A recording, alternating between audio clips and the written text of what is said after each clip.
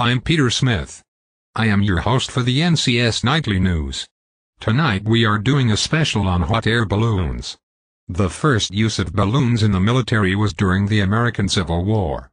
Professor Thaddeus S. C. Lowe built the first balloon with the Union Army Balloon Corps that he established and organized in the summer of 1861. The first balloon was the Eagle.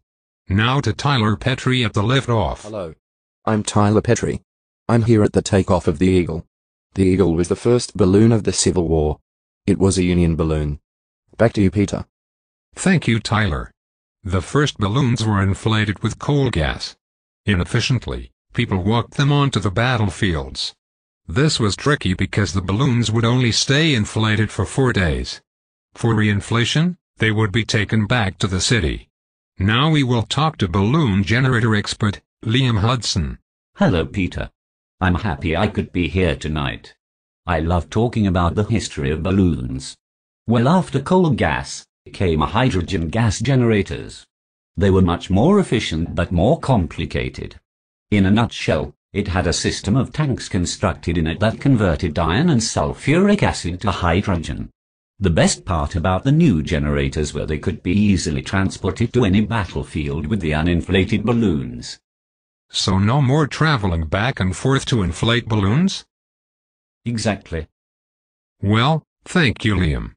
We hope to see you again soon. We will be back in a minute with more on the history of balloons in the Civil War. McDonald's Bud Dum Bum. I'm loving it. Watch NCS News for full coverage of the Winter Olympics in Sochi. Hello and welcome back to the NCS Nightly News, Balloons in the Civil War Special. The first use of balloons was to make maps from high points. Commander of the Army of the Potomac, General McDowell, asked Lowe to bring his own balloon to the First Battle of Bull Run. Lowe also directed artillery fire using flag signals. This helped soldiers hit targets more accurately.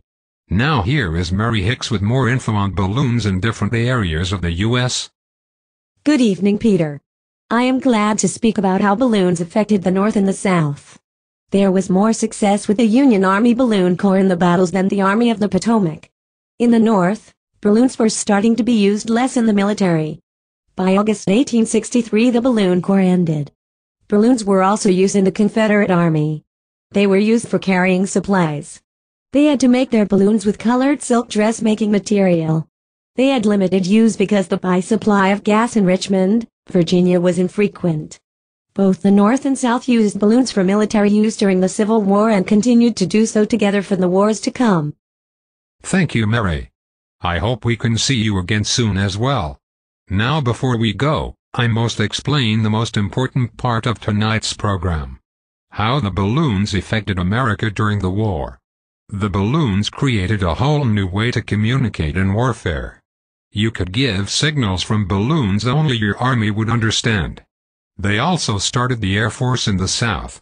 They could be used to make maps for places where the geography was unknown. Balloons transformed America and had a great effect on warfare. Well, that's it for tonight's program. I'm Peter Smith and this is NCS Nightly News. Stay tuned for coverage on the Olympics in Sochi. Good night.